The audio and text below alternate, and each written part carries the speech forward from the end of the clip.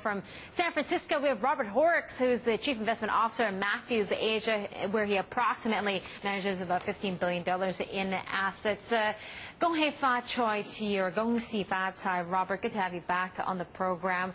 First, let's talk about what happened on the U.S. side. Were you surprised at all by what Ben Bernanke had to say in the Fed, really extending their ultra-low interest rates policy?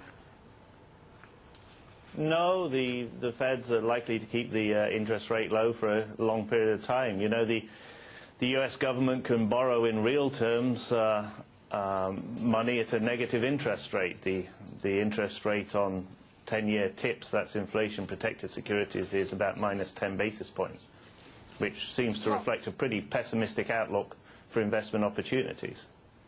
Yeah, well, Robert, you know, I guess a lot of investors are really eyeing in on what he said about QE3. He didn't take it off the table. He said it's still an option, right? He doesn't know when he's going to actually use it, but people are thinking that's sounding pretty dovish, and we have QE3 and quantitative easing. That's good for stocks. What does that mean for your portfolio?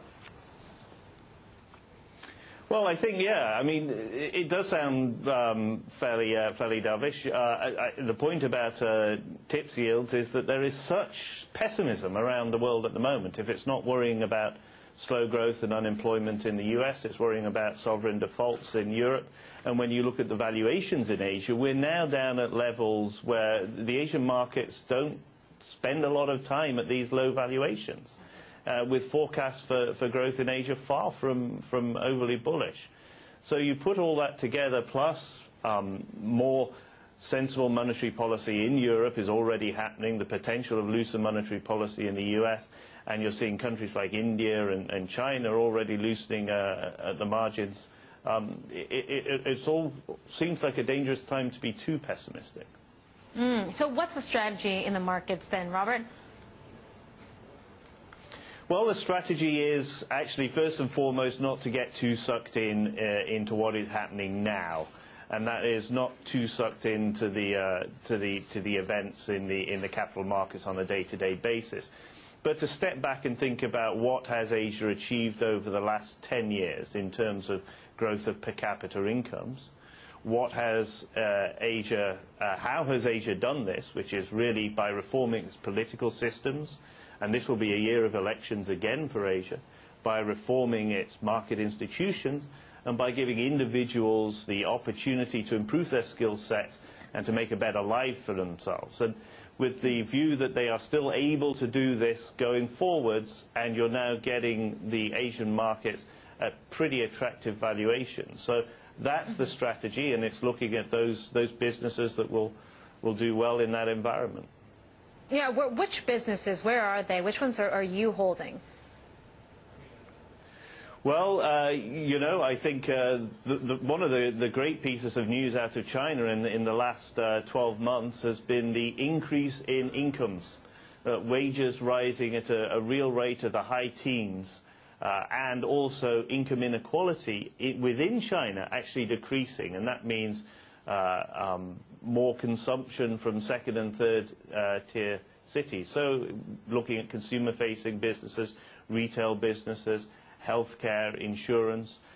In some of the other countries, and it will differ across the region, in India, you'll have a lack of infrastructure, a country that badly needs to build up its infrastructure over the long term.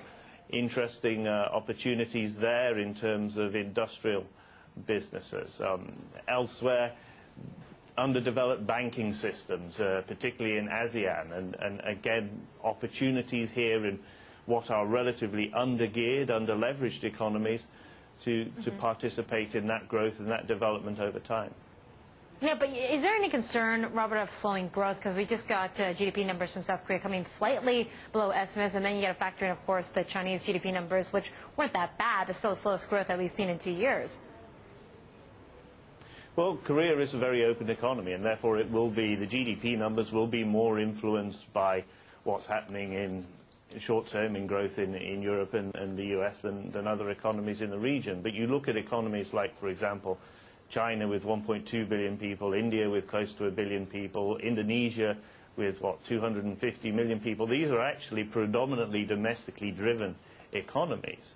And so I don't expect the 5-10 year picture for these economies to be that much impacted by what you're seeing in the US and Europe at the moment. Now, the markets will react and will swing from one extreme to another in a short period of time, but we're not really trying to play the guessing game of what sentiment is like. We're trying to take a cold, hard look at what the growth prospects are for businesses and see if we're getting decent valuations. And I have to say right now we are. All right. Robert, thank you for your time.